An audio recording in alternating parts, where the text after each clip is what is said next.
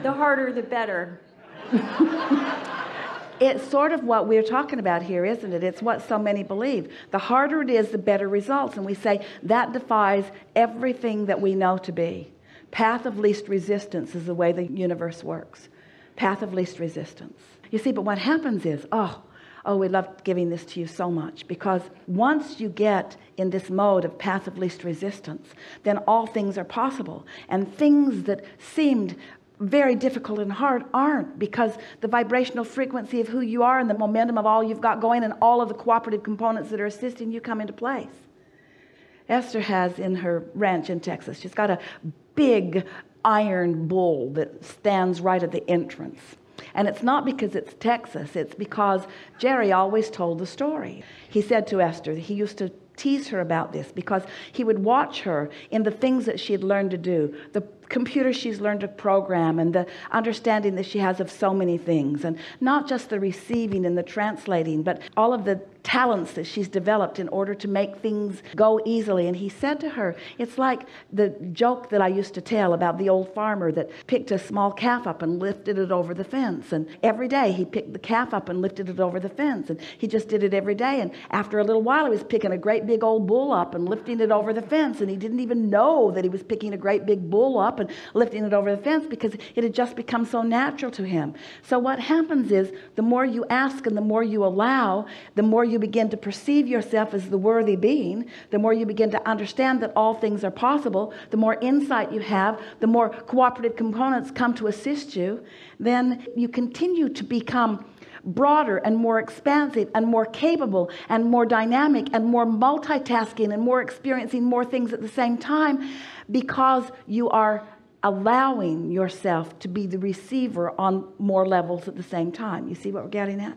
But you got to get the struggle out of it first. So when you ask for the dynamics of it before you've got the struggle out of it, then that's that sensation that you were describing. And we just want to softly call that trying too hard. This conversation has been valuable for you. We know it has been. You've been resistant enough that you have drawn forth from us every conceivable thing that can be imagined. And therefore it has been beneficial to everyone, hasn't it? Yes, yes. Enough? Yes, yes.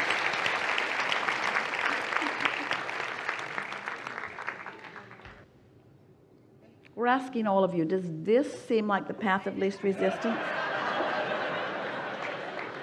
You come down here and over here and up here and around here.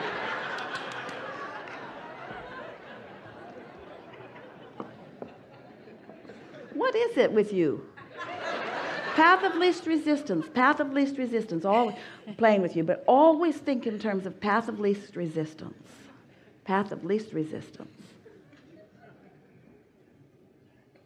Path of least resistance is also the path of most satisfaction. It's the path of most fun. No one else gets to decide for you, but what feels the best to you. And you don't have to justify the reasons that it feels the best, but path of least resistance always feels the best to you. Just quickly, the piece of information I picked up this morning, which encouraged me to raise my hand today, on the emotional scale, 1 to 22, the top 5 are in the vortex. So they are from optimism, positive expectation, enthusiasm, passion, joy, knowing, empowerment, on the way up. We really are not wanting to categorize things in that way. What we're really wanting to do is to talk about finding any one of them. In other words, rather than the frequency of the emotion, we want to talk about the longevity of holding it. We want to talk about the momentum of being in that place, so that you're there consistently enough that you allow the momentum to flow. And so your vortex, we're not using that word as much as we once were, because we are finding that as we talk to you about your path of least resistance, that finds you wherever you are and leads you to something that feels better and better and better and better and better. That feels better than vortex to me. Yes, because you are where you are and there's always something better. And dovetailing into this, and we'll talk about it more when we next get together, we're wanting you to feel the poignancy and the perfection of these concepts. So start with law of attraction, which you all understand well. And add to that this path of least resistance that we're talking about, which means your inner being stands as the fullness of all that you are and radiates a signal which is calling you in such a powerful way. Lights your path. That's your path of least resistance. And wherever you are on your path. You're on your path. But the question is, how resistant are you in this moment to the motion of moving further and further and further into who you really are? And so now let's introduce into this conversation of law of attraction and path of least resistance the subject of conditions. The subject of conditions that confuse you along your path. And now let's talk about unconditional. Let's talk about this translation of the vibration into the emotion and feel where that puts you on your path. And then feel what looking at a condition that is unfulfilled sometimes does as it turns you in opposition to the natural flow of your path. These are the things that we'll sort out when we next come together, because the pieces are all coming together for you. You're coming to this place where you can feel the fullness of who you are. And what we wish for all of you is that you find these pieces and then you get on with living this life. We're not wanting to draw you into the non-physical. We're not wanting to draw you into the theoretical. We're not wanting it to be a conceptual conversation. We're wanting you to feel the real life experience of clarity. We want the manifestations of clarity and appreciation and love to be something that you are feeling abundantly, often.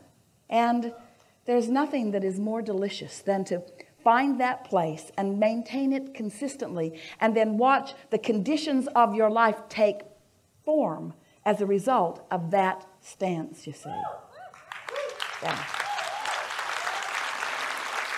We are very happy that we have assembled. We are happy that this leading edge group of people, creators, and non-physical cadre of energy has come together for the purpose of taking thought beyond that which it has been before. This has been a day to celebrate unto the boundaries of this boundaryless universe. There is great love here for you. And for now, we are complete.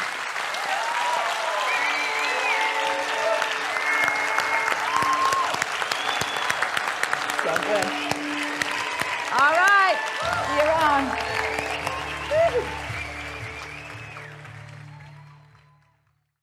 At work, I'm in this small little office surrounded by some Can you hear him?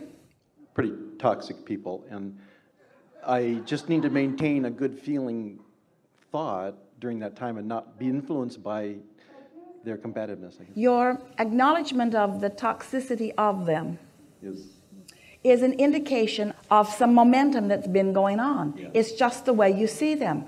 And you see, what's more important, it's not whether they're toxic or not is unimportant in this conversation. Your perspective that they are matters. Okay. Your perspective that they are is different than this perspective of your inner being. And that's why you are even able to call them toxic. It's why you even can pronounce in a negative way who they seem to be. Because your inner being doesn't see them that way. When Esther would find some reason to find fault with someone, Jerry's response, the majority of the time, always was, he would playfully say, "Oh, that's so interesting. They speak so kindly of you." And it was usually an inanimate object. In other words, she was talking about a drape or a stupid pillow or something, or sometimes a person. And Jerry would say, "It's so interesting because that car has always spoken so kindly of you." And without even really knowing what he was doing, because it was before we were really emphasizing seeing the world from the eyes of Source, or this vibrational gap between the way Source is seeing this situation and the way you're seeing it. You see, first you have to understand that as you are having any conversation with anyone, you're not out there on your own having that conversation, because you are an extension of Source energy, and Source is there with you. So Source is having the experience with those people that you are calling toxic, but Source is not calling them toxic. Source does not see them that way. Source sees them as blessed. Source sees them as worthy. Source sees them as doing the best they can do from where they are. And their inner beings are wanting to help them find the path of least resistance, as your inner being is wanting to help you find the path of least resistance, you see. And so your perspective of them, even though we know they've trained you into it, we know you're just not making that up. We know that some people are hard to live with. We know that you're not making it up, that it's a knee-jerk response to stuff. And sometimes we say it's better to get yourself out of that condition than to let it beat you up all day, every day. All of these things are true. But most of all, we want you to understand that the negative emotion that you feel isn't about what they're doing. It's about your perspective of what they're doing. And you've got control over that. You could soothe yourself. You could soothe yourself. And as you do, fewer and fewer of those who are really vibrationally out of whack will come to you. It's a hard thing to accept sometimes, a sort of bitter pill to swallow, that whatever is in your life is coming in response to you.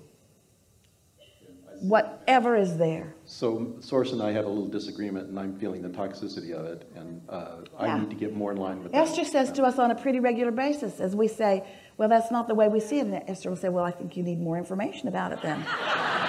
Clearly, you have not had the same experiences that I've been having. That certainly is true. That certainly is true. Here's the way to look at this. The power of your negative emotion is proportionate to your positive desire. If you were not really the lover that you are, your hatred would not feel uncomfortable. In fact, hatred could not even be defined if it were not for love. That's the value of the contrast that we're talking about, you see. So we want to make this less complicated. We want to say to you, if they're really toxic and you can do something about it, get away from them.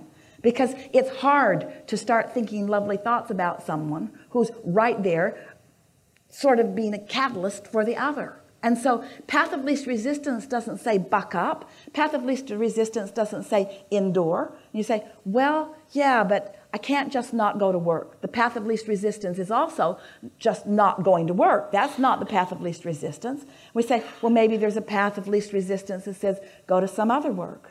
Go to some other work. And maybe it would be easier for you to feel better if you weren't specifically with those. And maybe the path of least resistance isn't to do it right now. Maybe the path of least resistance is just to tell yourself that you could if you wanted to. Maybe the path of least resistance is just to stop feeling so trapped. Maybe the path of least resistance is to acknowledge that if you wanted to go, you could, or that sometime later you will, or that this situation is temporary. Maybe that's the path of least resistance. Doesn't it feel a little better? And then maybe the path of least resistance is to say, well, they're not as bad as I thought they were, or there are a lot of sides to them, and there are things about them that I like a little more than the others.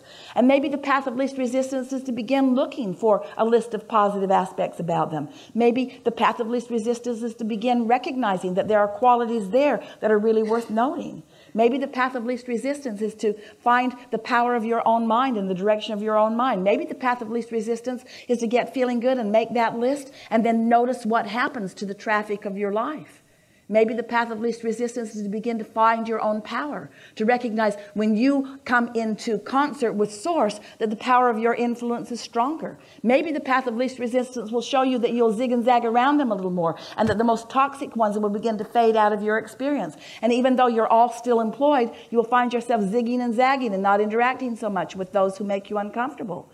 And then maybe the path of least resistance is to discover that you're not uncomfortable at all. Maybe the path of least resistance will finally show you that you can stand in concert with Source feeling good under all conditions. Maybe the conditions will really not be important to the way you feel. Maybe you will finally discover what unconditional love really is, what unconditional life really is, what unconditional alignment really is. And all of that stuff that you thought you wanted to get away from may be the very thing that helps you to get there, to that freedom, to that only place where freedom is, you see. That's the only place where freedom is, because it's freedom from your own resistance that you're seeking, not from toxic others. They're just reflecting back your own resistance. Don't you love knowing that? Yes. Yeah. Yeah, it's great. And aren't you appreciating him helping you to remember it too? Yes. Everybody's got that going on to some degree. Yeah. Yes. Enough? Yeah, I think so. Really good. That's really good. Really good. Yeah. Really good.